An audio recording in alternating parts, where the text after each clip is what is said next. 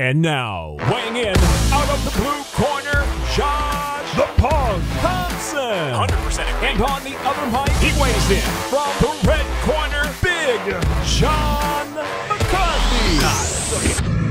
Well, hello to everyone, and welcome to the Weighing In podcast. Unfortunately, there's no fights coming up. It's the end of the year. So my man and I, we're going to talk about everything that's coming up, all the things that we think about, things that have happened in the past, all the good stuff. My man Josh Thomson is back in his normal state of California for the day, so he's not in his studio. But goddamn, you're looking pretty good there, baby. Man, just kill me now.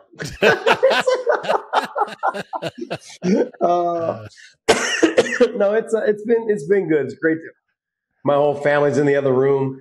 We normally film late Tuesday nights and then drop early Wednesdays, and so I wanted to make sure I get it in. If you guys are hearing a little bit of an echo, I want to apologize, but this is the only room without family and kids running around everywhere. There's just say it is what it is. It is what it is.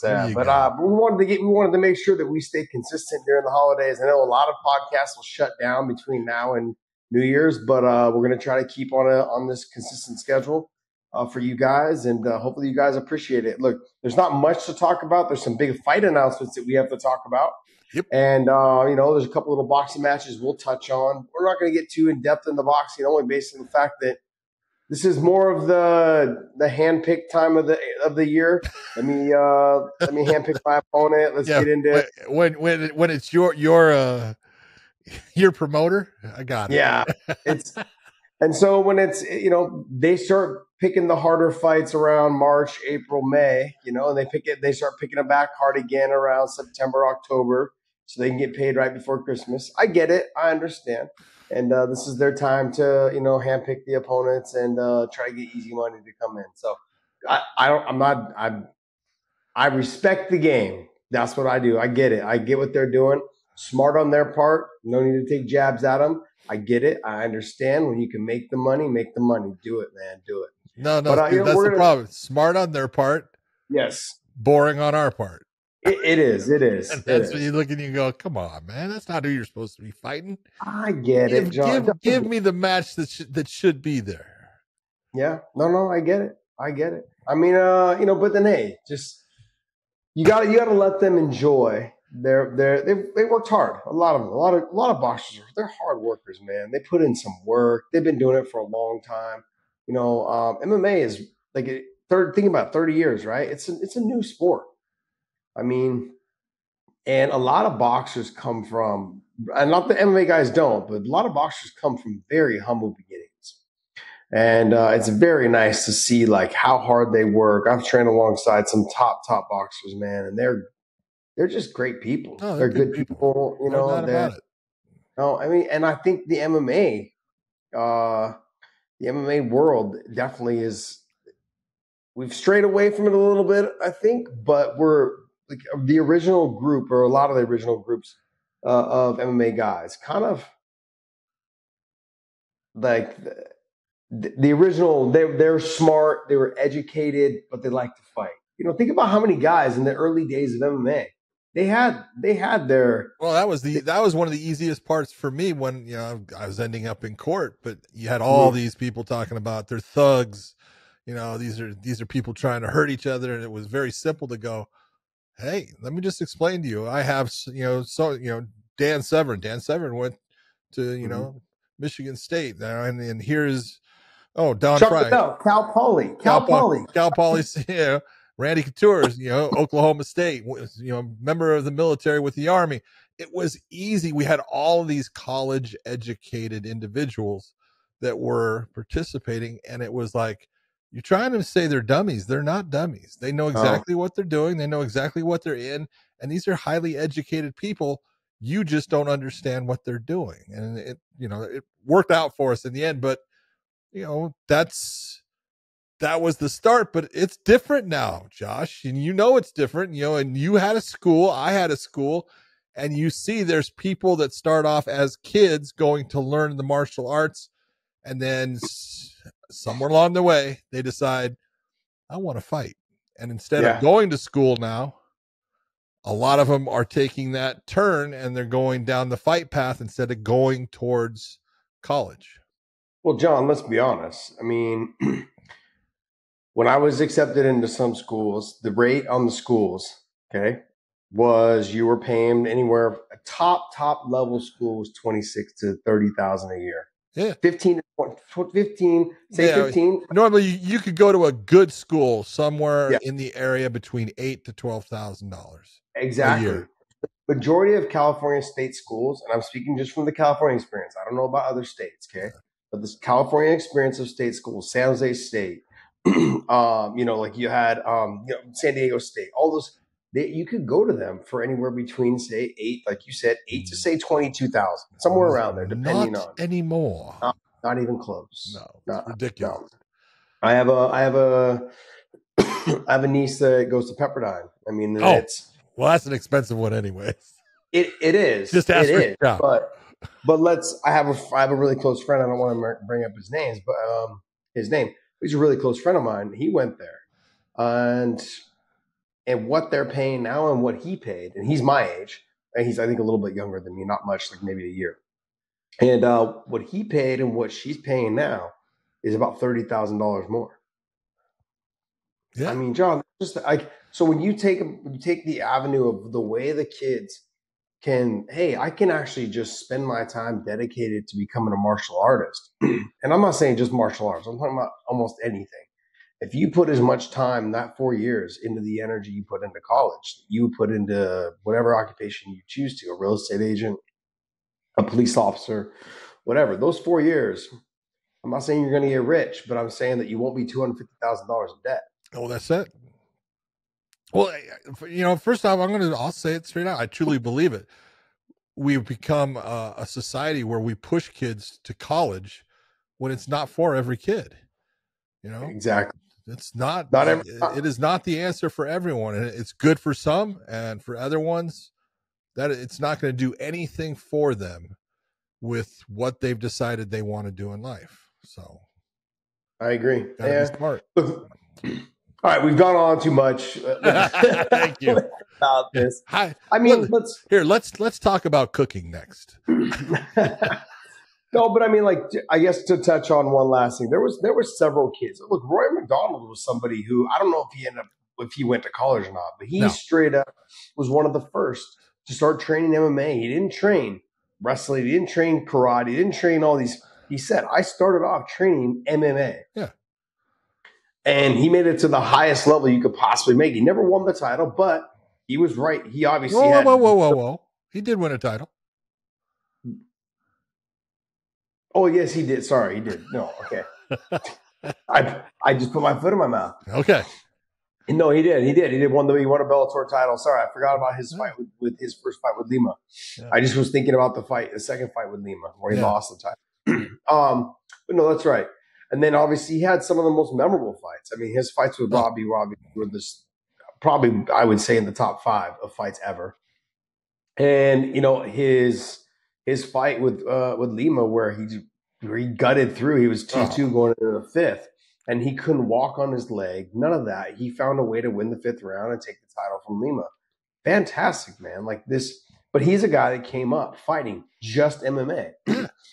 And that's remarkable. And you spend that amount of time doing it, and to see what he achieved throughout his career.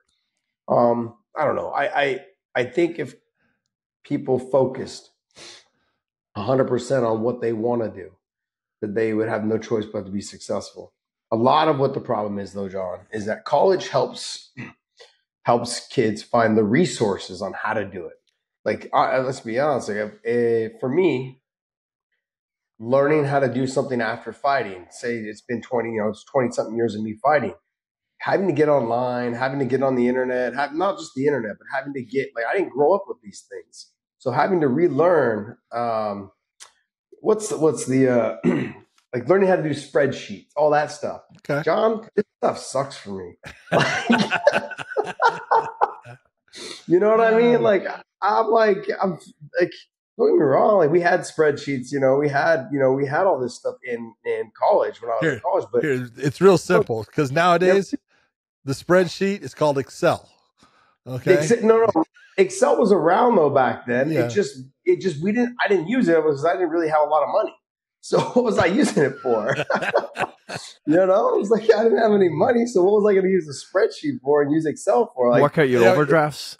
But you look at it, and I watch these videos, and I see these kids on college campuses. They can't even answer the most basic history question, or how our government runs, or what is, name the 3 different branches of, the government. They can't do it. It's embarrassing. Yeah. Well, I don't know what it is. Let me hang this thing. I do.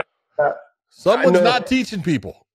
Yes, this is true, and you're paying $60,000 for it. So there you go. What a waste. Hey, let me hang this up real quick. There we go.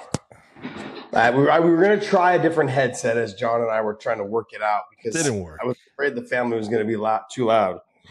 And so I was trying to get a headset, but it wasn't working out for us. So we wanted to make sure you guys got the clarity. You know what? We've talked long enough, but before we get started, make sure you guys hit the subscribe button. Look, like I was saying, we're going to try to drop shows for you. We are going to drop. We are. We're going to drop shows for you guys during the holidays. And why? There won't be a ton to talk about, but we're dedicated. We're dedicated. Yes, we are. We're dedicated to our supporters, and we appreciate you guys. Share our content, okay? I know I've gotten away from trying to force it on you guys. If you guys could share our content, get our content out there, take our clips from our pages. I'm at The Real Punk, Big John, or John McCarthy, sorry, MMA. It's not Big John. I always look up Big John and your name comes right up. But it's John McCarthy MMA. But yeah, look us up. Podcast Dave is on there as well. You guys can look us up. We drop our videos. Go ahead and share our videos. And we want to thank you guys for continuing to support us. Hit subscribe, hit the thumbs up, like our content, and even comments below, because I read them. Okay. And Miss McCarthy reads them also. So you got to make sure. At times. Yeah. Leave something nice though once in a while, guys. Okay. Leave something nice. That's all I'm looking for. I want a little nice comment every once. That's why you see, if you don't read the comments, you don't worry about it. You just keep on going forward. Right? I don't need to look in the rearview mirror. But here's the thing though, John, is that when you hear from your supporters, your fans, your listeners, I feel more connected with them on how much they don't like me. So I just, no, you just, I mean, for me, I really do feel more connected. Like, okay, well, I hear you. I hear what you're saying. Some have asked some questions, and then I think about it. I'm like, what? That's a good idea. Maybe we should do more of that. Those are things that we should bring up. And so, but let's talk about some fights. But hold on, let me ask you this. But are there not times that someone leaves something that you want to reach through that little screen, grab them by the frickin' throat, and choke them? Nah, not really. I'm so disappointed in you. You've become so civilized. I have. But there's that emoji where the hand reaches through the phone and like slaps the person. Yeah. I do think about that. So I don't think about choking them. I just think about slapping, same thing. If I could only just reach through and just give you a smack, it would make a lot of sense. Yeah. Let me see. There was all right. Well, let's go ahead and talk about the first fight. What do we got here for us there, Dave? First of all, I wanted to see if John, I think you brought up that you had some comments just from the past weekend that you might want to follow up on. Oh no, someone was talking to me about the whole Colby Covington thing, and they were bringing up the fact that why is it the UFC even holds on to people that talk the way he talks? And things like, well, come on, it's simple, it's money. Okay, those people make money, and any of them. Here's the one thing that you can almost.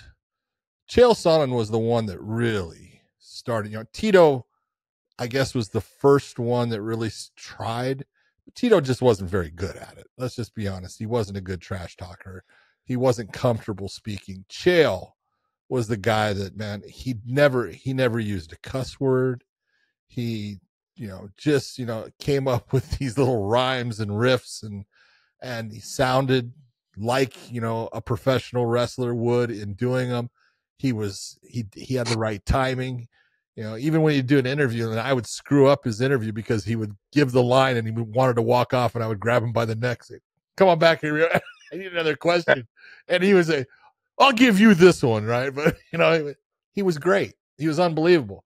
But even he had that moment where he crossed the line. Conor McGregor had that amazing, and I'll say it was amazing when he had the UFC had that media day where they had all the fighters up there, 3 rows, of fighters, and all the champions, and he went through all of them basically. Donald Cerrone tried to get to him, and that didn't kind of work. And RDA, being the champion, he said, he came up with the, baby, it's red panty night day, whatever, all that stuff.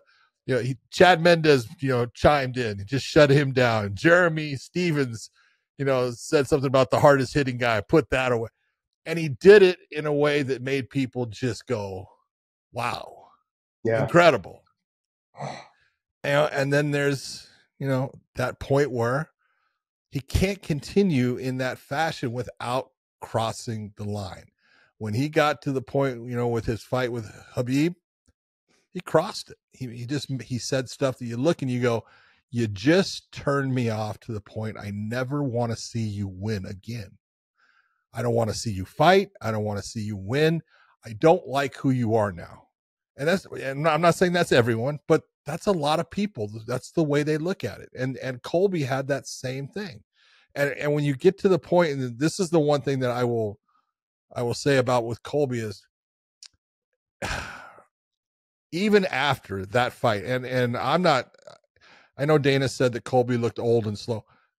Leon made him look that way. Let's just be honest.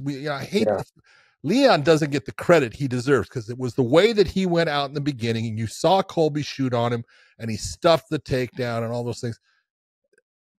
Colby looked the way he looked because of Leon Edwards. Okay, flat out. You can sit there and say anything about the ring rust. Maybe he had a little bit. I'm not saying he didn't. I'm not saying that he shouldn't have fought more. I thought he did. I thought he should have. That was one of the things I said. But it was Leon Edwards that made him look that way. Mm-hmm.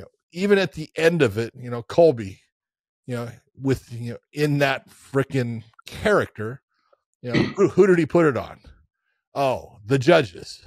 The judges don't like him and don't like America, and that's why it's like the judges don't have enough problems. They got that fight perfectly right, did a great job, and they still have someone put him down. But Colby, and he crossed the line with what he said about Leon's father, and you look and you go, how many people, truly, you said it, I'll never pay to watch Colby Covington fight again. And how many people did he lose? Because I do think there comes that point with everybody that does the trash talk where they'll do something that someone goes, I'm not watching you anymore. Yeah, it's not like I said. Look, I started off this. I knew we were going to go in this direction, talking about Colby, talking about the trash talk, talking about Sean Strickland, talking about Dricus and their altercation. And the reason why I started off the show talking about MMA fighters being educated is because we've gone away from what it seems to be an educated group of athletes to this nonsense. Yeah. But if you can't put it together, which is so remarkable that Conor is, I don't know if he's college educated. I don't know. But the way he put his words together fantastic was phenomenal. It was phenomenal. Yeah. And for me, his I know he broke out obviously with the red panty night and all that other stuff, but that whole the double champ does whatever the fuck he wants, that to me was so on cue. And it's one thing to deliver this stuff during press day. It's one thing to deliver that, but to deliver it in the moment after a win that which he had. What he said, thousands and thousands. What was the one that he said that was? I mean, we're not here to take part. We're here to take over. Yes. I mean, you look and you go, "Oh God, damn, man, what a line!" It was like I said, remarkable. That type of trash talk, that type of banter back and forth is what got people to fall in love with him. Oh yeah. And then on top of his fighting, I mean, the way he fought was very impressive also, knocking people out, hey, don't get me wrong. We all know that there was a lot of fights that were set that fit his style. Sure. But the UFC knew what they were doing. Smart.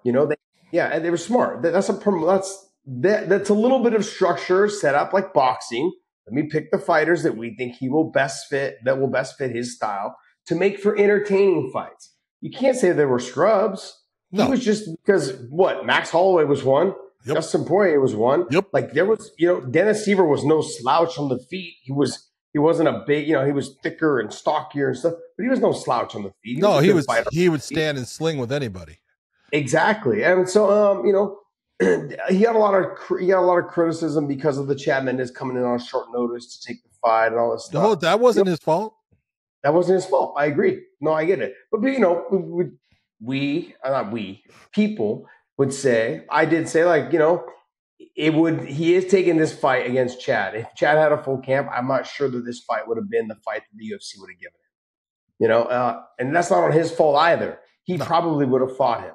It seems Conor at that time, in that era of his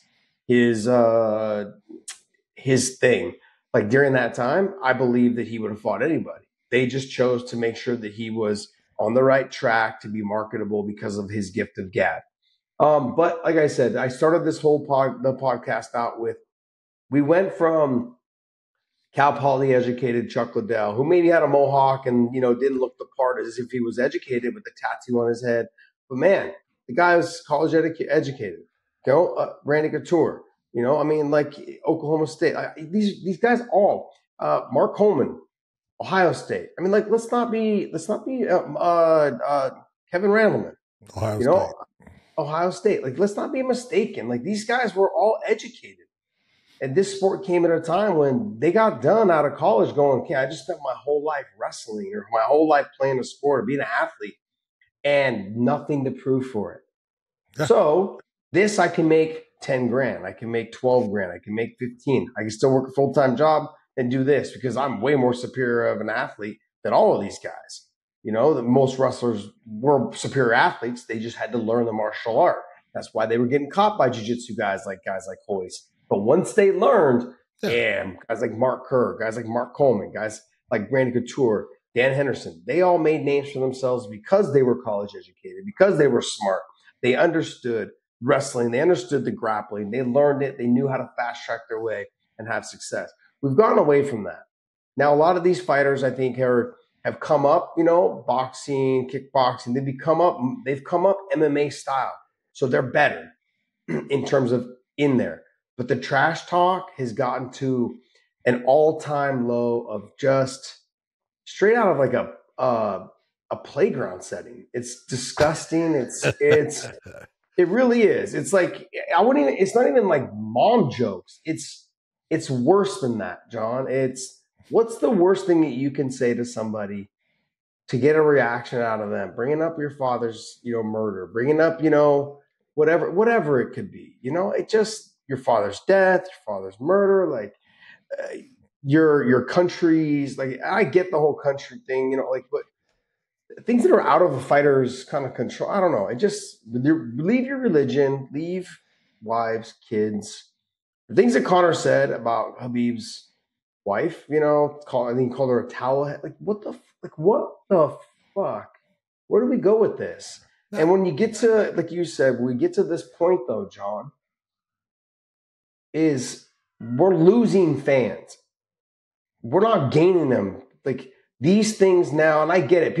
I read some comments where people go, no, now they're going to pay to watch them lose. No, you're going to have some that will, yes, but you're actually losing more. Let me give you an example. The NFL is at an all-time high right now, but the stadiums are not at an all-time high. You want to know why?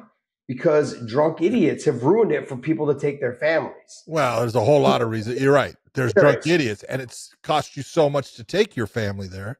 This is true, yeah. That it's like, what do you expect out of the average man? Yeah. Not easy. But so there's people getting like the Niners and the Raiders when they play, like almost guaranteed someone's going to get stabbed. Hell, what are you talking about? I used to work the games as an LA police officer and stuff. And it was because that way I got to see the games too. So it was kind of cool. And so look, what I did admire though was I admired how, and maybe it was done on purpose, which I believe it was, but not thinking that like this would happen, was the Strickland and the Drickus thing. is that they would actually go to blows. They expected a little bit of back and forth, but I don't think they expected. No. I don't think they expected the jumping of the chairs and all that stuff. No. It's just not. It's not the way that this sport. It comes down. It's not the way it comes down to what Scott Coker told you at a certain point in your career. Hey, if you want to fight for free, tell me. Yeah. Dude, don't fight for free. It's true. It's true. Like, it's not even like, but the fighting for free, but then going to I skipped all over the place, you guys. Realistically, there's so much to talk about. Like, but let's just go with the trash talk right now. The trash talk has overstepped its boundaries, and we're losing people. I really believe. You know how many people I had text me going, I don't know. They're like, I don't really care to watch it anymore. Like, sure, if it's pay-per-view and there's like one guy, but like people that were Colby fans are like, yeah, I'm done. Yep. I've lost. It's turned into a clown show. Yep. It's turned into a clown show. And I'm this is the last thing I'll say about the Colby situation is even I got sent this today by Podcast Dave. What was the thing you sent today by Podcast Dave? Sean Strickland Colby thing that said Sean landed more punches than Colby. Oh. Yeah. So even look at even the diehard Colby fans like Podcast Dave, like we're slurping everything up that he says. All of a sudden now is sending me stuff going crazy to think that Sean Strickland landed more punches that night. That was just funny. That Colby Covington fought at UFC 296. That was just funny. That was just funny. It was fun.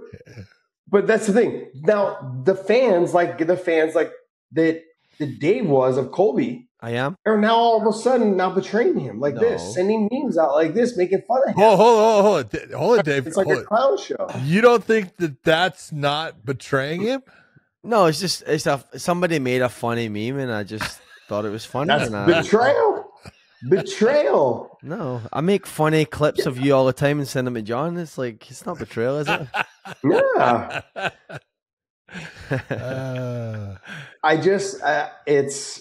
This is the thing though, is it's a real thing. It's a real thing where people that were Colby fans are not Colby fans anymore. And this will affect the numbers and viewers of people that watch the sport. And if it continues on where people make fun of people's parents that have passed, wives, kids, I think that we're going to run into a problem because we are different than other sports, John. We are a combat sport. But it was interesting if you listen to Dana during his press conference, because they asked him about the whole thing. He goes, look, it disgusted me what, Colby said. He goes, but I will tell you that at that press conference, when he did that, I totally believe him. He goes, our people are monitoring. He goes, the pay-per-view buys at that moment went up 25%. Yeah. Which tells you, well, it's working with people. It's working with a lot of people. Let me ask you this. Did it go up? The 25% go up to watch him lose? I believe it did. It could be. Okay. But I don't think that the renewal on the 25% will be there next time. It may now, not. It could have been to see if it affected Leon more. There's the way to look at it. Did they tune in now to watch Leon potentially knock him out? Because 20 percentage of the 25% was to watch Leon knock him out for those comments. Sure. The other 25% or the other percentage of it was to see if Leon would fold. If it got to him and he'd fight emotional and if he'd mess up. So you have both. Yeah. Okay. So you have both. But watch Colby maybe Colby knock him out or beat him up or submit him or something. But there's all three of those things. Yeah, Dave. But those same numbers, do they tune in to the next free press conference to try and see if they get the same type of thing out of it? Well, and then I don't. No matter what, when you watch, and I've heard people say, "Well, he didn't really say that." Look, you watch that damn weigh-in, and when they come together, he says, "I was in character. I was in character." He says it twice. Yeah. Okay, which. That's actually being disputed, John. I know it's being disputed. It has been disputed, but disputed as what? he said something like, "Oh, you think I'm a character" or something like that. That's not what he said. Well, I'm just telling you, that's what people are saying. But I don't care.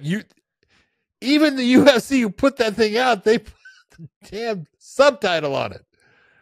Oh, okay. They're the ones that put the subtitle on it. Why are they going to, they're not going to sit there and say, "Oh, this is what he said." Yeah, this is where I go back to the Conor thing, and Colby did this. Is we all knew that Chael was a shtick. Then he went over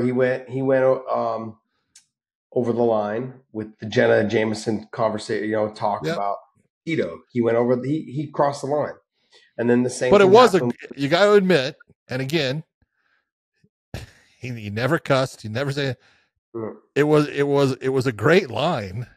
It just was wrong to say to that person.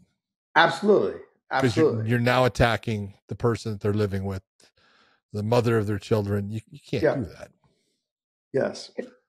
And then it's gotten to the point where it's just too much, John. I don't even want to. I don't even know how to keep going on about it. It's just it's gotten to the point where it seems so uneducated, and it's too much. You had Conor doing it, with Habib's wife, and you have Chael do it with Tito's wife. You've had Conor do it with Dustin's wife. Yeah, absolutely. Conor did it with Dustin's wife. And he did it on national television, sour defeat kind of thing with the leg, all these things. Like, it's just not. It's just. My point was that the 25% of the people that paid to watch, they watched to watch him either lose and get knocked out, or they watched to see if Leon would fold, or to maybe even watch him win if he could get it done after talking all that trash. But how many of those 25% are going to tune in next time? Or they're going to be like, "Oh man, none of it lived up to the hype." That was one. Two is, I didn't like that guy anyways. I just tuned in to watch that one episode. Now I know it's trash. There's no reason for me to watch this anymore. Well, you're only going to get now a small percentage of them to tune in for now maybe just their favorite fighter. But isn't that the whole thing when it comes to the person that is the heel? And that's the role that Colby, took on. And the person that's talking trash. It only lasts for as long as you can continue to win. Mm-hmm. Because as soon as you start to lose, and you can say whatever you want now. Last 5 fights, 2 and 3. Okay, you have that. Same as you look at Conor. Take a look at his losing streak. When you're losing, people go, "Yeah, I'm not buying anymore. It's done." No, I agree. Argument. What's that? I said it's very one-sided though, because you're saying he's 2 and 3, but you're forgetting to say that he's three losses in title fights. So it's not really like a fair take. Meaning that let's put it this way. I'm not saying that Colby Covington is not a good athlete, not a good fighter. He is. He's good. He's just can't reach that level. Kenny Florian was a good fighter. Kenny Florian was a talented guy. And Kenny Florian had, I want to say 3 title shots. And he lost, he couldn't get it done in any of those. That does not make it to where Kenny Florian is not a good fighter. He was. It can happen where you just can't reach that pinnacle. And there's going to be people out there saying, "Well, Colby won the interim." No, interim ain't crap. Talk to Dave about it. And it's just not. It's not the same, because there was somebody else that was actually better sitting there with the title and that couldn't fight or whatever, was in a contract dispute or whatever at the time. So, you just look and you go, you can sit there and say whatever you want about, but those are in title fights. Yes, they are. But it just says that you're not that guy to get to that level, because now you've been beat by 2 different guys in those 3 fights. Yeah. Yeah. I mean, we've got to do a show this when I get back. We've got to do a show where we play matchmaker, where we take like the Colby. Who does Colby fight next? Did you see who he called out? No, who do you call out? Wonder Boy. Shavkat? No, Wonder Boy. Are you kidding? He's not calling out Shavkat. John, the only fight that I care to see Wonder Boy in is MVP. Yes. That's it. But he's got to get past somebody first. Well, my thing is with Colby though is right. Like you went from you're picking the guys that are in their 40s again. Yes. Who is it that he has fought to get his wins? Mm-hmm. They've been guys 38, 39, 40. That's the whole point. You know, when he fought the 32-year-old that was fast, look at what happens. You know who he should fight? Who's that? Jake Paul. So he should go to the PFL. Yes. And take on Jake Paul. I like that. Yeah, it makes, they both like to fight older guys, and he did 45 though, and Steven's number 6, and so he's actually making a not bad call. Yeah, where's Shavkat at? 3. Yeah, so I mean, like, wouldn't you think you'd want to fight up though, right? Like to try and get back to a title shot? Wouldn't you think you'd want to do that, or you just want to fight the older guy? Gilbert's on a win streak, Bilal's on a win streak, and Shavkat's on a win streak, so they're not going to fight down. Well, and if you look at who's at number 1, which is Kamaru Usman, who I think is an unbelievable fighter. I love Kamaru. He's on a 3-fight losing streak. Yeah. And that doesn't mean, look, he took the fight against, Chimaev with, a week's notice. And I do believe if it had gone more than the 3 rounds, I thought he would win it. Yeah. But, crazy. He is on a 3-fight losing streak and he's number 1. Yeah. And they're not, they're not going to put him back into a title fight with Edwards right now. Yeah. I think we can make a pretty good show out of being matchmaker for each weight class. Just pick a fight. Let's just pick, let's make a fight card. Whether it's for the UFC, whether it's for PFL, whatever it is. I think we just make matchups. I mean, John, who knows? Maybe our future is in matchmaking. Maybe it is. Not like we haven't done it already. Yeah, right. And not gotten paid for it. That's all right. All right. Well, hey, Dave. You know what? We've exhausted the banter and the talk. We did. I'm sorry. It's almost like we're complaining. But look, I would like the sport to get away from that type of banter and that type of trash talk, only based on the fact is because this sport, combat sports in general, and mainly boxing and mainly MMA, we're going to get way more criticism than if the NFL and the NBA and all, because we're considered uneducated thugs that just want to beat people up. And we've got to create that separation. To show people that we're not just fucking uneducated thugs, that we have something more to offer than trash talking and punching people in the face. And I know that there's people see the qualities in a lot of our top level fighters, but I think moments like that, and there was no different than the Nashville thing, John. We were on CBS, and bless his heart, Gus Johnson goes, "These things happen in MMA." And that killed us. That killed us on CBS until we were just recently on it again. You know what I mean? Like those things happen. That's what people thought of us and our sport for so long. Okay, and now we finally started to get away from it, and now we're putting ourselves right back in it. True. So. All right, Dave, give us some fights, buddy. Let's talk some action. I know we beat that dead horse. I just want to say the first fight that Dave's going to pull up, this is going to turn into a nasty situation unto itself. So let's go. Yeah, we got the official announcement that Ian Garry versus Geoff Neal for March 9th. This is and it's going to be in Miami. It's obviously following Ian Garry falling off the last card with pneumonia. And now he got a new opponent almost immediately. Mm-hmm. He got an opponent almost immediately, and a guy that he had put something that Josh and I do, we do put other people's faces on our shirts and wear those shirts. Yes, we do. Yes, we do. But Geoff Neal did not think it was funny that Ian Garry took a picture of him that was a mugshot and put it on a shirt and was wearing it. So he's not happy with Ian Garry. But I think this is a great matchup. John, I love this fight. I don't have a problem with that band. I don't either. I look and I go, no. Look at, if you ended up doing something that puts you in the position to have your picture taken by a police department and you are on the mugshot list, which God knows how many people I know are.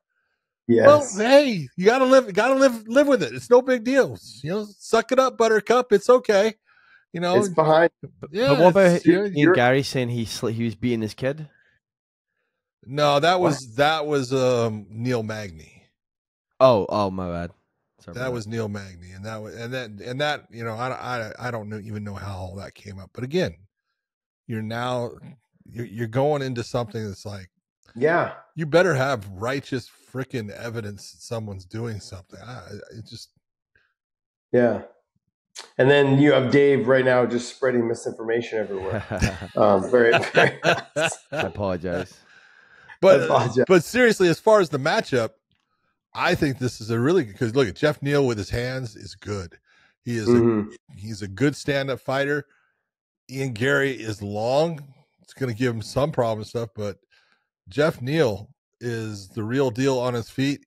Ian Garry is the real deal on his feet. I think it's a great matchup. I think that I'm going to lean the advantage towards Geoff Neal. I mean, okay. we've seen Ian Garry get dropped. Yeah. He survived, and he came back and ended up winning the fight. But that being said, Geoff Neal he's not a conventional style fighter. Like he's a grimy, just get in your face, make it aggressive. He's somebody that I don't know. I've said this before. Styles make matches. We all say that, but when you have a fighter who is somebody who likes to fight with a lot of technique, that's why I believe like a lot of top level kickboxers that come into MMA, they're like, what the heck? Like because we don't really have, a lot of MMA guys don't have orthodox style. They don't have that standard. They don't have a smooth technique. And so like they're used to things coming a certain way. And all of a sudden now you've got this little up, half jab, half uppercut. Like no one, like grabbing at the legs, all of a sudden throwing an overhand right. It's like there's a lot more to think about. I know that and I understand that, but the smoothness of the kickboxing comes out almost like delayed because we're not so smooth. That's right. And so those top level kickboxers, Ian Garry, I wouldn't say he's a top world class level kickboxer, but he's a good kickboxer, a good stand up. How will he deal with Geoff Neal, who is somebody that can just probably rip right through you? He'll throw heavy shots. He will come forward. He'll put pressure. And if he lands, he's putting you to sleep. I mean, Geoff Neal's got power. Yeah, he does. And we saw it. Ian Garry, he can be dropped. He can be dropped. So, and also, when he got dropped in that fight, his defense on the ground was atrocious. Yeah. It was horrible. Hold on. John, he almost got knocked ground and pounded. I know he was hurt. I get he was hurt, but there was moments there where I was like, dude, he wasn't even. It's so funny. I was just watching a fight from one fighting championship, and it was Alex Silva against a kid from Japan, Hakataki, I believe, or I'm probably saying it wrong. What an unbelievable ground fight. Back and forth. You got to watch this fight. It's incredible. Send me the link. Is it on Prime? Yeah. There you go. And I look and I go, yeah, but Ian Garry's not good on the ground, but either's Geoff Neal. He's not that guy. These guys are going to slug it out on the feet. I'm not saying Geoff Neal can't put him down. He can. Yeah. But the one thing I'll give Ian Garry is, hey, he's shown a toughness in getting his ass up off of that's true. The canvas and coming back and fighting hard and winning. Yeah. So, look, I've heard nothing but good things about Ian Garry in terms of like he can fight. Like it's not just a padded record. He's got skills. He can fight. He can fight. He's a good fighter. Geoff Neal, I think if he just makes it a dirty, grimy fight, like puts pressure. Got to be in his grill. He's got to be in his grill. He's got to make him fight a very uncomfortable fight. And I think he will. Because if you stand at distance, he's gonna get tapped. He's gonna get just not tapped. He's gonna get what I meant was he's gonna get pieced up. Yeah. He's gonna get picked apart. He's gonna get a jab, a kick, a push kick. All these little things that keep you at bay. It's gonna get him guessing. It's very much like trying to probably fight like someone like a Stephen Wonderboy Thomson. Like, oh man, like, oh, it was a jab. Okay, now you switch stance. Like those type of things become annoying. If Geoff doesn't get in the face right away and take that away and make him fight an uncomfortable fight, you could end up seeing like a Colby Covington, Leon Edwards style fight where Jeff's on the outside going, how do I get in? What do I do? He starts second guessing himself. I don't think he'll fight that way. I think he may fight with a little bit more emotion than Leon does. But I think it's going to end up being a good fight. Yeah, so do I. What do you got next? Next one here is Gilbert Burns versus Jack Della Madalena. That guy needs to come up with like a short name, doesn't he? Like Jack Demad or something like that. Yeah, just JDM. That's that's it. JDM. It's real simple. There you go. I don't know. I kind of like Dave's like Della Mag, like almost like a magazine, like a magazine. Mad is Madalena. Mad. It's not Magdalena. It's Madalena. Jack Demad. I liked Mag though because it sounded like a magazine. Like how about just Jack Mad? Jack Mad. There you go. He's Jack Mad. We got to figure it out. We'll figure it out for him and just tell him we want 5%. Again, you take a look. This is one of those ones. You talk about a guy. He's not bad on the ground. Madalena is not bad on the ground, but he cannot be on the ground with Gilbert Burns. He will be in a world of trouble if Burns is able to get this fight to the ground. Now, in the stand-up, I love Madalena. He is clean. He throws beautiful combinations. He's got nice footwork. He gets himself in. He cuts angles. All the things that you want to see. Gilbert's not bad on the feet, though. Gilbert on the feet will do, bless you very much there. But Gilbert is, he's got power in his hands. He can make you be cautious at times based upon the power in his hands because he can swat. I look at this is a fight for Gilbert to take over, and if Madalena can win it, it's saying a lot. It is saying a lot, but I look at a couple things. I think Madalena has the better stand-up. He does. But I think Gilbert in the first round and a half, is going to be the better stand-up fighter. He's faster. Yeah, let me explain. He's faster. He throws aggressively, and he has no fear of the takedown. No. Like that's where Madalena's got to be like, oh, I'm getting barrage.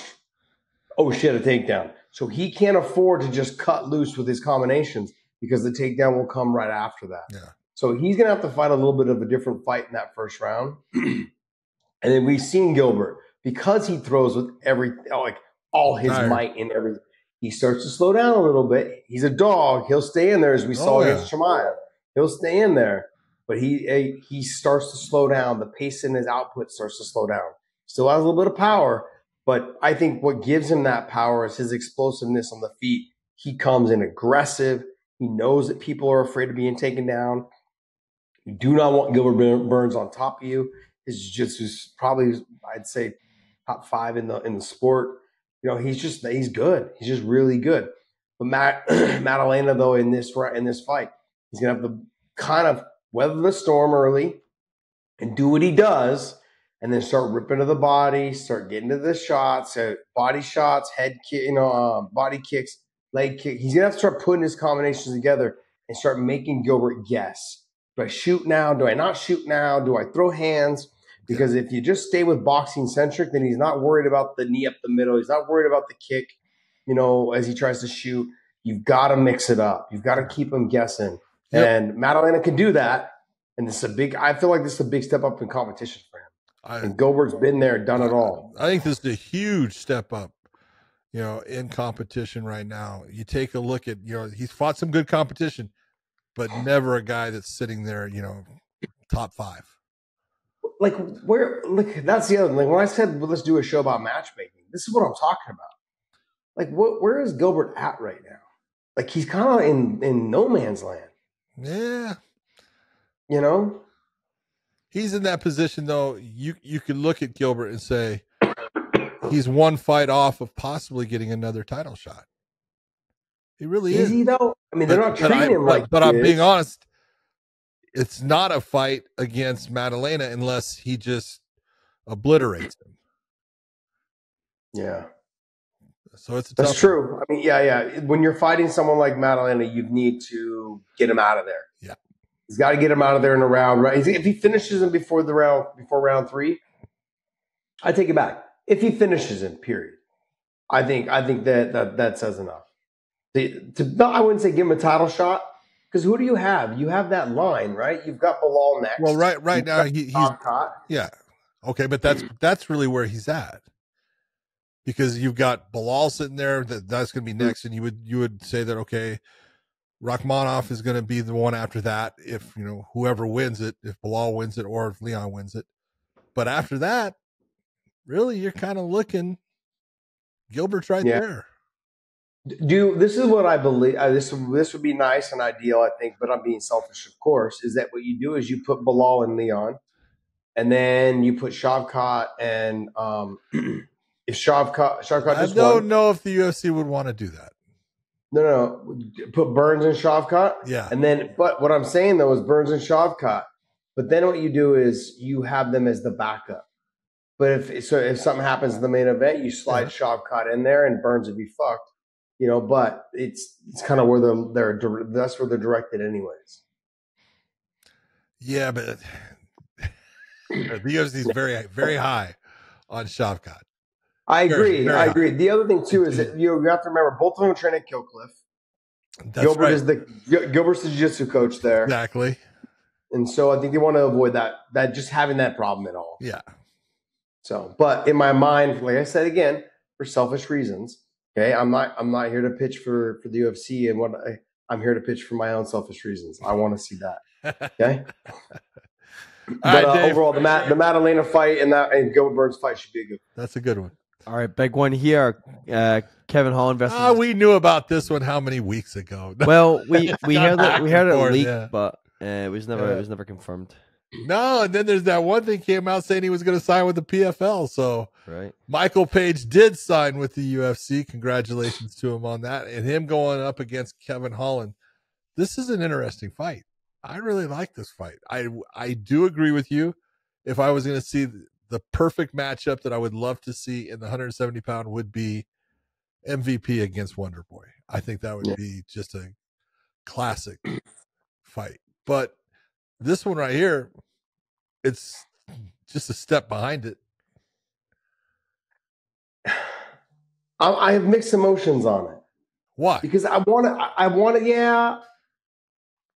I have mixed emotions on it. Like, I wanted to see him fight like a top contender. He's fight. Look, if there's one thing that Kevin Holland is, he is a active fighter who fights anybody and puts on, for the most part, usually a good performance. There's times when, he has had his moments, shot when he fought against Shavkat and everything got, mixed up and all the opponents changed. Yeah. Oh, I'm sorry, Chimaev. I said Shavkat. That's who I meant. Chimaev. Yeah. Okay. That was definitely not his night. He kind of got ragdolled. But the dude fights. And he's fun to watch. Sometimes he's a little irritating when he starts talking too much. But, dude, I love his attitude. I think he's fun to watch. He's talented. The one thing that he's not great at is his wrestling is not great. It's getting better, but it's not great. But his ground game is outstanding, and his stand-up, he's got good hands. He's just going to have a hard time with what MVP does in the stand-up. When you go back and watch when Stephen Thomson fought Kevin Holland, what did he say in the corner? Oh, exactly. Stand by. He's fast. And I'm like to myself,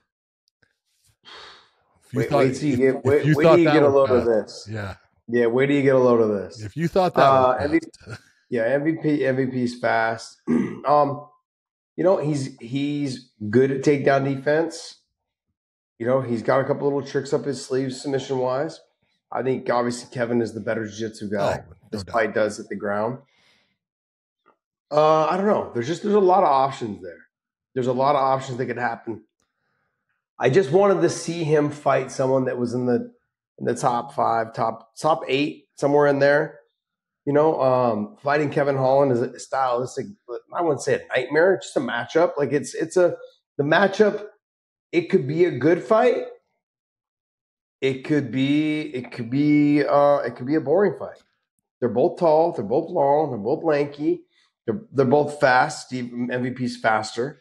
The style of which MVP fights is going to give Kevin Holland some problems in the beginning. He's going to have to lower his level. He's going to have some problems with that. It's an interesting style of fight. It's the height and the reach. MVP's usually the taller, longer guy. He won't be in this fight.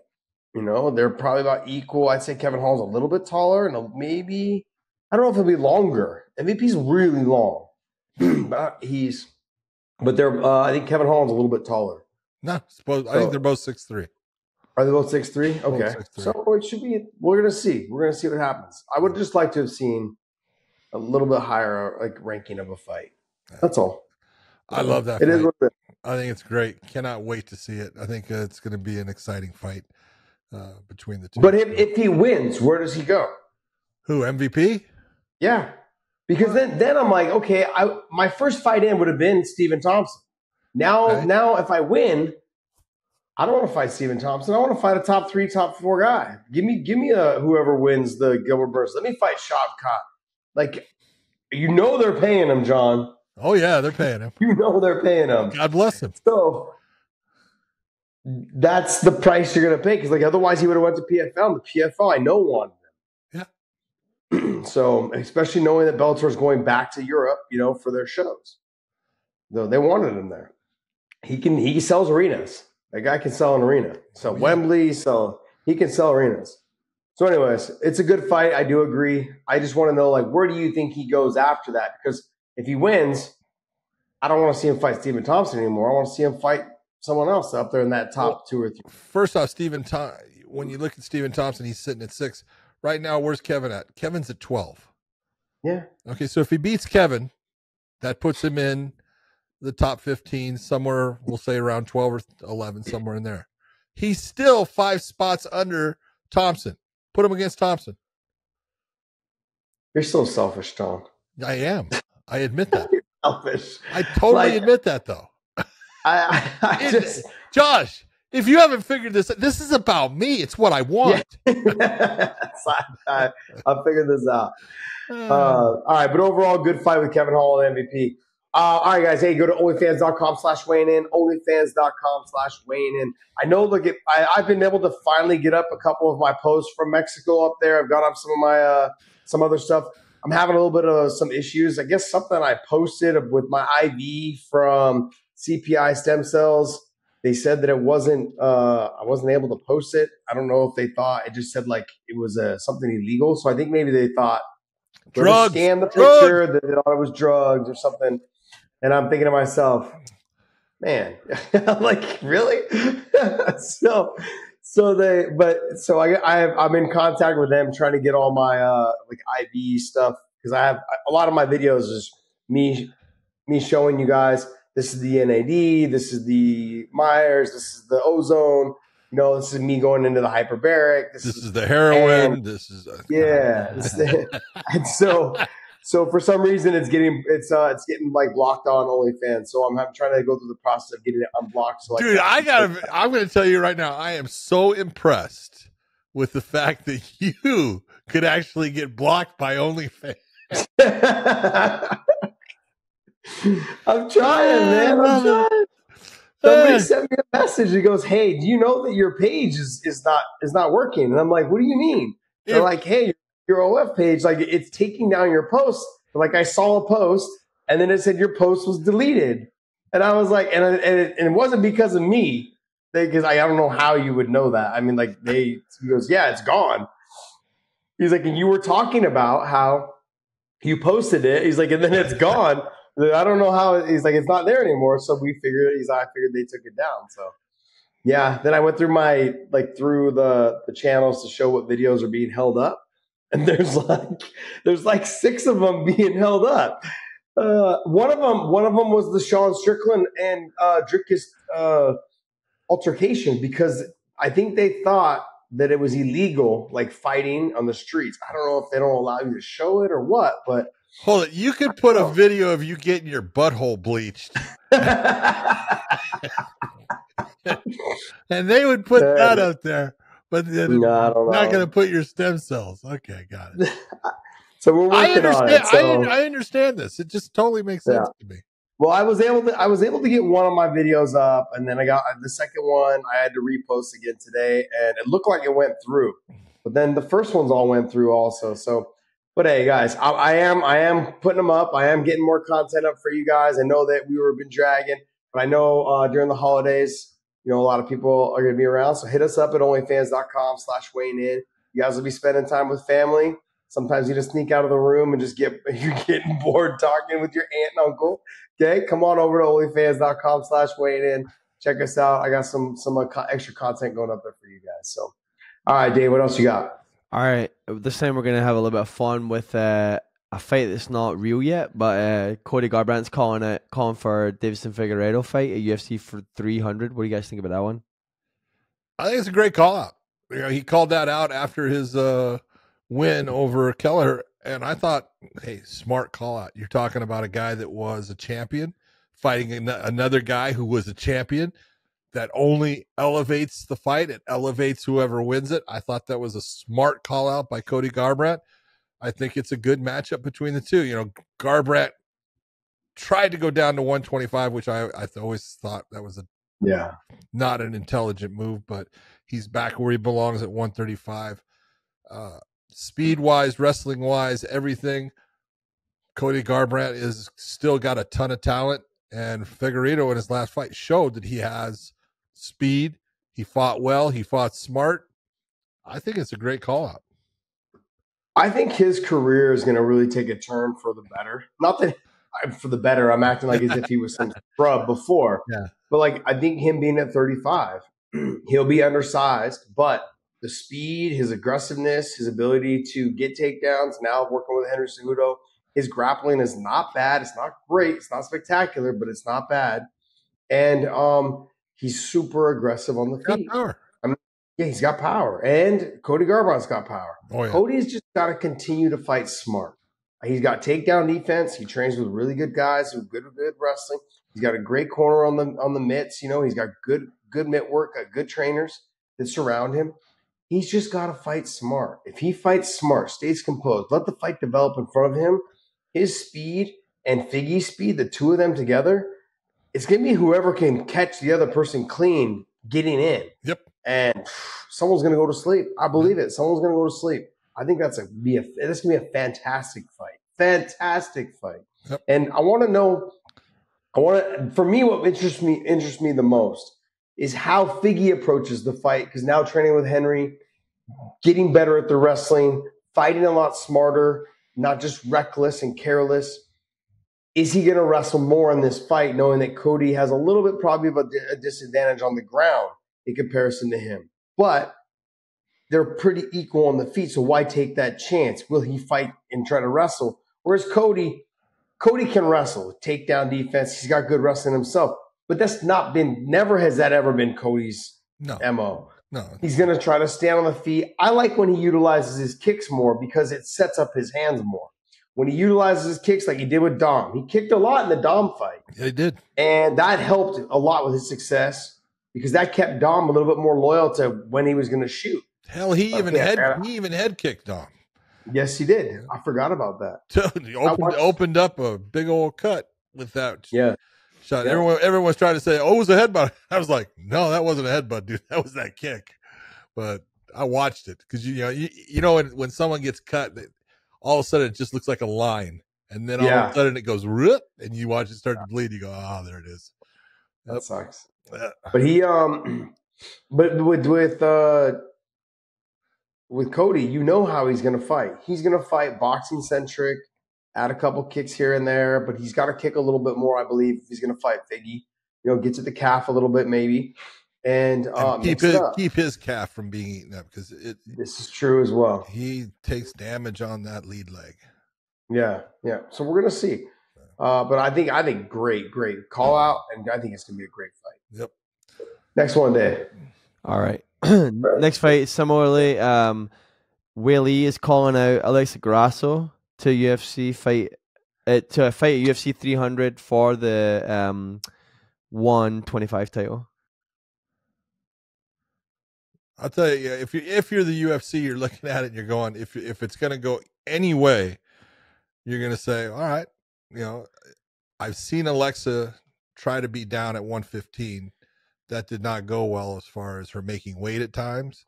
It did not go well sometimes with her performance. So, if you're going to do this, you'd want Weili to go up, fight for Grasso's title. Then if Weili wins. Well, Alexa already came back and said, can you make 125? Oh, okay. Yep. Yeah. She already said it. She's not going down. Yeah. Well, she started at strawweight, if you remember. And it's like too many, she's outgrown that weight class. And, go where you're the strongest at 125. That's your weight. That's your class. It's your belt on the line. Yeah. I think that's, for UFC 300, if that's what they're talking, that's the kind of fights.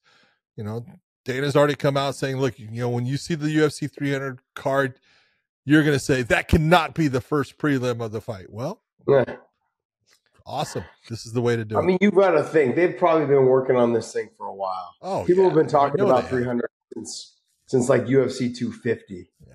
They've been talking about 300, and I'm excited about 300. I think he is going to deliver. But I want to. It's got to be something obviously outside the box that none of us have really thought of. Like, what are we looking at? Are we going to see? We've heard everything, John. Are we going to see Misha versus Holly again? Are we going to see Misha versus Ronda? Well, these are things we've heard. Yeah, but Brock's going to come back and fight. Like, you know what I mean? Like we've heard all these things. To me, Connor's already said or basically USADA, I think, said that he can't fight until, or not USADA, but the UFC had said that they don't have USADA now, so he can fight whenever. But they're not going to fight until Connor's not fighting until summertime, or whatever it is, July, is what they've said. Maybe that changes. Who knows? I don't know. We'll see. I'm excited about 300. I'm looking forward to what the big announcement is, because this is what they do, And I was reading something today too, that the UFC is like PR machine, and I've had to make it very clear their PR machine is the best in the business. Second to none. Second to none. I think the only other PR machine that I think is probably better than theirs is the NFL's. Yeah, it's impressive. It's really impressive on what they do and how they do it. And, what they've done to get there. It's very impressive. So, what else you got for us, Dave?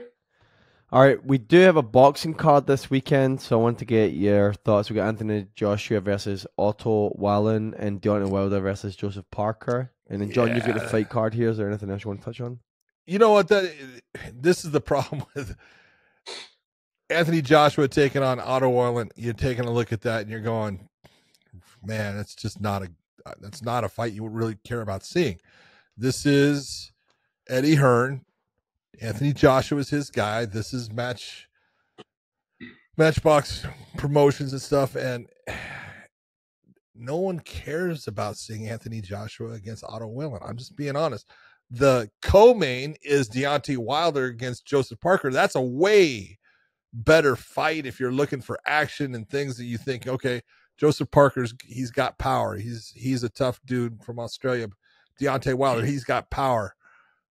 Okay, that's a fight you want to see. Even Daniel Dubois against Jarrell Miller. Okay, that one is 10 rounds, but it's just when you have the main event and you go, who cares? That's the problem. Do you see a little bit of a thing though, like this card? I mean, there's 3 decent fights. They're not great fights. Yeah. There's 3 decent fights on the card though. Yeah. I feel like they're taking a page kind of out of MMA and going, hey, let's start putting decent fights, maybe a 3 or 4 of them. Well, hold on. 2 or 3. They do have on that card is a title fight with Bivol. Bivol is taking on it's for the light heavyweight, and he's taking on Lyndon Arthur, 12 rounds. But the one to see is Bivol against David Benavidez, because I watched them sparring, and oh my God, I can't wait to see that fight because, dude, they were throwing. They were going. Benavidez is just on fire right now. Bivol is a tough fight for anybody. So, I mean, they're like. Wait, are you talking about practice? Practice. Are you talking about practice? Dude, hey, I'll tell you what, this is where you talk about practice. You go, man, if you are the trainer for either of those guys, you're sitting there saying, hey, just go out there sparring. These guys start throwing and they're throwing heat, and you're going, all right, that's enough. That's enough. That's enough. Yeah. No, they're not listening to anything. No, they're just going. They don't listen to anything. They're just going. But there are, the Bivol fight does make it an interesting, card. I think that the Deontay Wilder against Parker, that's a good fight. Your headliner is Anthony Joshua. And that's because, look, that's Eddie Hearn's guy, and I understand it. But this is what's wrong with sometimes, people complain about the UFC and Dana. No, this is what's wrong with boxing, because there's too many good fights that could be made, that are out there. It's Anthony Joshua against Deontay Wilder. Now you're talking about something you want to see. But well, John, until they start having 5 fights on a card that have name value, yeah. Well, then they're never going to be able to build up young stars.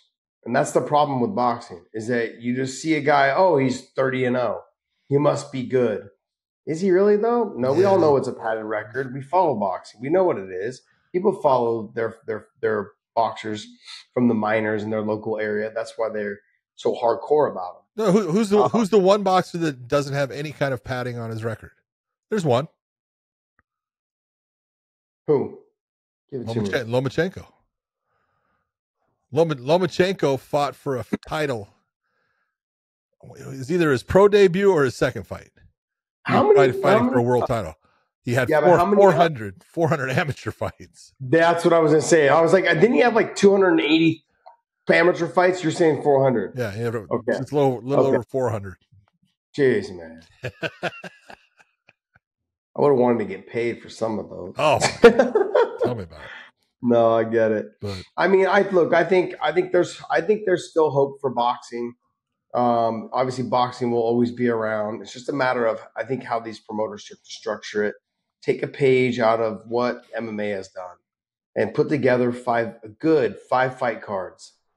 5 fight. How do you say that, John? A good 5 fight main card. There you go. That's the way I was looking. That's exactly what you were going to say. Exactly. No. And so if they start just to do that, and you start to build up some young talent on that, maybe the first prelim, or not prelim, but the first fight, someone who's good, and start hyping it up. You get more people to come to the arena earlier. I don't know if you've obviously been to high level boxing matches. I have too. Just a couple. No one gets there until the main event. Oh, I know. It's crazy. It's crazy to me. I mean, I'm like, I grab my head. I'm like, you paid this much money for these tickets, and like some of them don't even come until like round 3 or 4. Oh, I know. Like, what are you doing? Yeah, and I think if you just spark more interest into the first 1 or 2 fights in boxing, start putting together those good first 5 or those 5 fight cards, it's going to be perfect. I think it'll be perfect, because then you can build talent that way. You can build more of a following, and you get more people to buy the pay-per-views. I don't know. Maybe I'm just biased to the MMA way.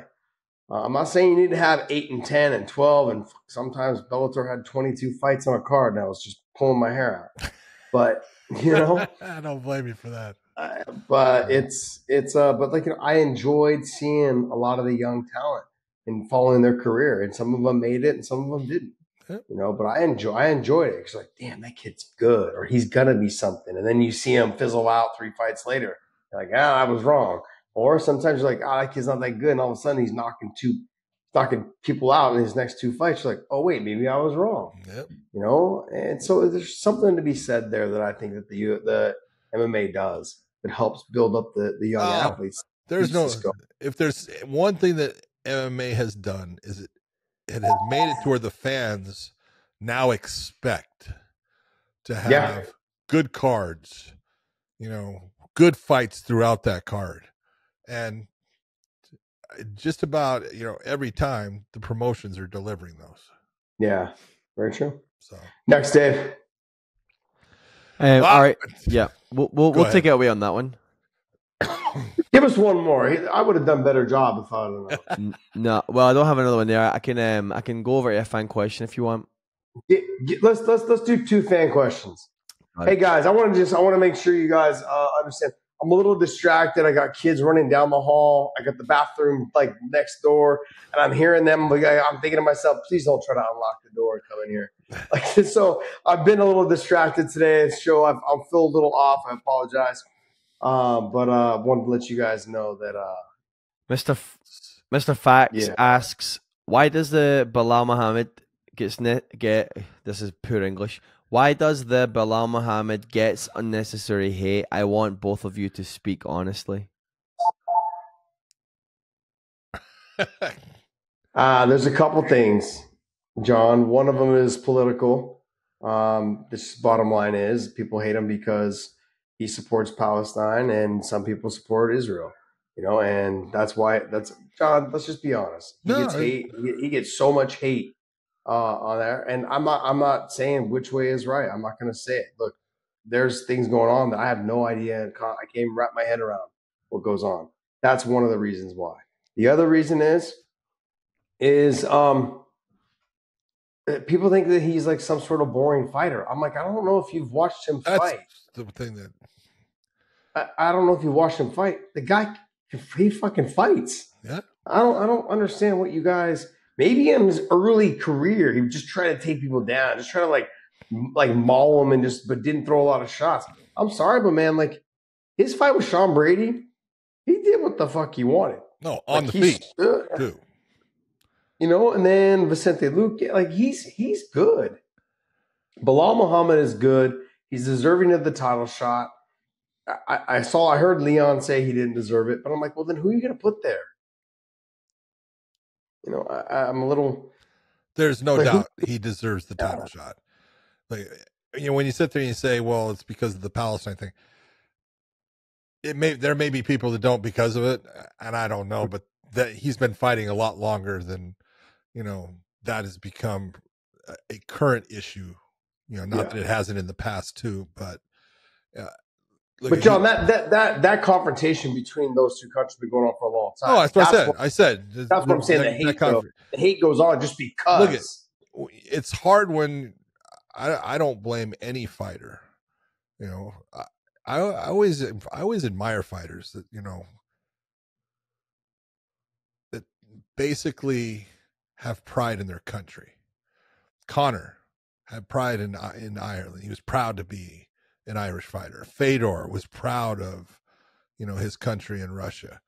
Now the one thing I will say is, Bilal, you're an American. Yeah, right.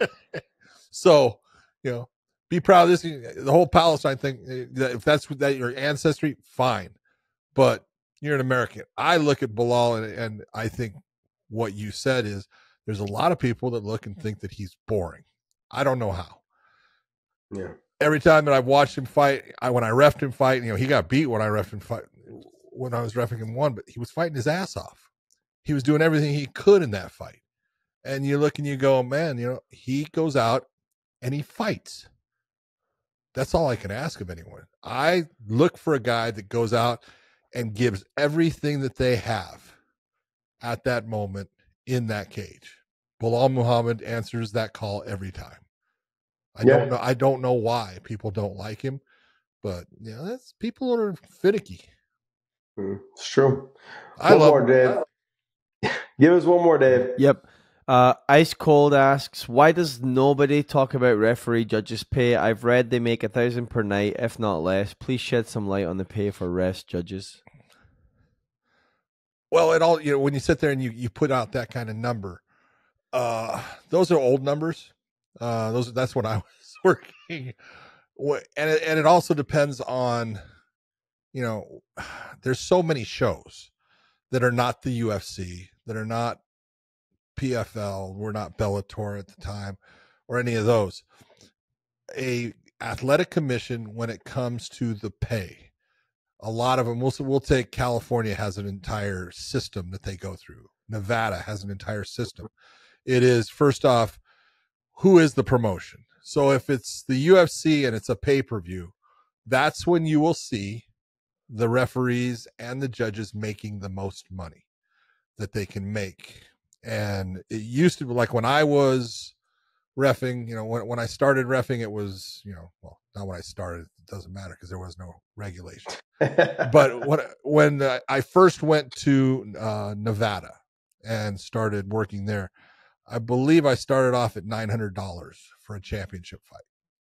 That was for a championship fight and night. It's not like, oh, I got that just for the one fight. So it was $900.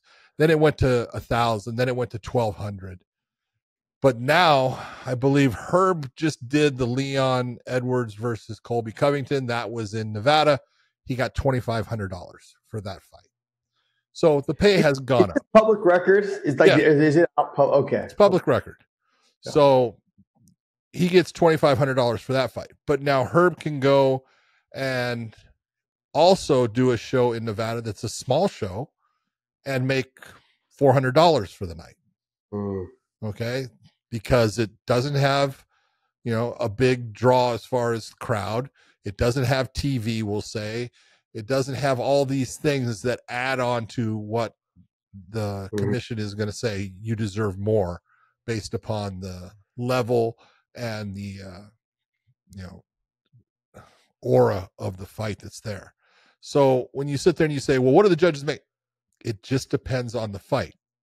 I can on the card and the show, but most of them, like if you're doing the LFA, okay, the LFA is a good show, but you'll make somewhere in the area, if you're a referee, about $500 for that night, and maybe 350 to 500. And if you're a judge, you'll make somewhere between 250 and 350. That's what you make for the night. So, all these shows that you see judges and refs doing, many of them, they're making $100 for the night. The big shows, yes, it goes up to $2,500 right now. That's about the most that you'll see, unless it's an international, like when you see Herb, now doing one, and you see him doing it in Singapore. There's no commission there. That is a contractual agreement between Herb and One Fighting Championships. So Chatri is paying Herb what Herb has requested, and that Chatri says okay to. So he's making more doing that, but that's because there is no state athletic commission, no regulation. It's all on them. Hope that helps. Makes sense. But I mean, like, to get to that level, you got to pay your dues. Yeah, that's why there's a lot of weekends of traveling. That's why I went to Russia all the time. Yeah. Hey, I made a lot of money there, and that's they would pay, and I would. My whole thing, I always told everyone, I said, you're not paying me to referee. You're paying me to get on an airplane, because I hate getting on the fucking airplane. I love doing the refereeing. So, yeah. But I'm not going to get on that airplane unless we agree to this amount. Your call. What a diva. What a dick. What a dick. Oh, geez. It's just, you got to look at it. You only have so much time, and you got to say, how much is it worth for you to get on that airplane, be on the fucking airplane for, 10 hours, sit in a hotel, do the thing, and then get back on an airplane. That's really what you get paid for. At least that's the way I look at it. Yeah. Because there could be full, like some of the flights that we have taken, like to Italy, and it's 22 hours, to get there. It's horrible. Like, damn, man, really? I've been in the air this long. You're your family's gone to bed and woke up, went to school, and came home, and went back to sleep. Like by the time you get there, that's it. You got to figure. You look at it when you were fighting. You traveled more for cornering than you ever did for fighting. Yeah, absolutely. Okay, and so all of that travel you did was nothing compared to what someone like Herb or I did. As far as I was doing somewhere in the area of close to 350 to 400,000 air miles a year. That's a lot. Jeez. It is. It is a lot. It's a lot. It is a lot. I was definitely blessed that I only had to fight in San Jose, literally like down the street. Oh yeah. I could be out of my front door and in the arena within 7 to 10 minutes. It was awesome. I loved it. It was awesome, man. Yeah, it was awesome. Well. All right, guys. Hey, we're going to wrap this up. I want to make sure you guys hit that subscribe button. I know, like I said, I got a little distracted, the noise, background noise and stuff. So there was times where I just lost my train of thought and was completely like going off on something that probably wasn't even relevant. But I'll get my shit together before this weekend. And, I'll be back home in my own house, which is kind of nice, in Texas. In Texas. You got to be honest now, though. How you liking Texas? I do like it. I do like it. I just like being in my own home. That's that. Yeah. We just talked about you're not paying me to ref. You're paying me to get in the plane and go to the hotel. And there's something about just sleeping in your own bed. Something about being in your own home. And then not only that. Someday I'll have my own home. You do. You have a big fifth wheel. Oh yeah. I think for me though, it's the hardest is I miss I have a lot of close friends that have been through me. My family's here. My mom's side of the whole family's here. It's a big family too, the Mexican side of me. And so it's there's a lot of my cousins are here. So being able to see them, try and see them, you miss some because they're not schedules don't line up. So you want to see them, you don't get to. There's also some business stuff that I still have to visit and see and take care of. And those sometimes is like catching up. And so there's a lot that I'd like to, you miss your friends and your family the most, obviously. But if you could just pick them all up and move them to you, it'd be great. But you can't. So you miss those things. I do miss mountains. I do miss the mountains. But I was telling someone this morning, I said, 2 times a day, and maybe if you guys follow me on social media, you guys will see. When I go in the morning and take my son to school, I drive the golf cart down to the edge of the community and I watch the sunrise, if the clouds aren't there. And then at the end of the day, I drive to the other side of the community and I watch the sunset. And watching the sunrise is like, it's beautiful. But not only that though, there's no mountains that get in the way. And it's just something that it's different. You've got to see it. You see how much the whole sky is lit up with the sunset, not just like parts of it in the way, the only time I really loved the sunsets in California was on the beach, which is very similar to when you look at Texas. I was going to say, that's the only place the sun sets in California. Yeah. It's the water. Not like when you're in the city in San Jose, all the mountains that hit Santa Cruz, right? Yeah. So I'm looking, but the only time I like it when it goes behind the mountains is when you can see the sun rays come through the clouds. Yeah. It's that artistic. And you know why? It's beautiful. Because in your mind, you're going, that's God.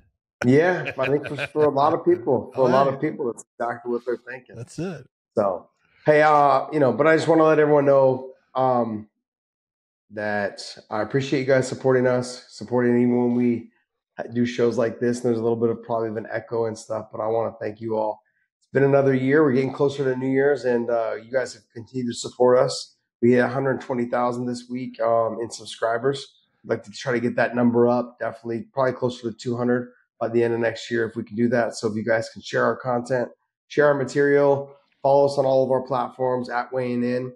On Instagram at Weighing In, on Twitter or X, okay, and also John McCarthy Instagram, also John McCarthy MMA, and on Twitter, John McCarthy and at the Real Punk on both Twitter and Instagram. Give us a follow. Hopefully, you guys appreciate the content we guys provide for you guys during this holiday season. And John, take us away, bud. Hey, for everyone out there, coming up. Hope you have a fantastic Christmas, a happy Hanukkah, whatever it is that you and your family celebrate.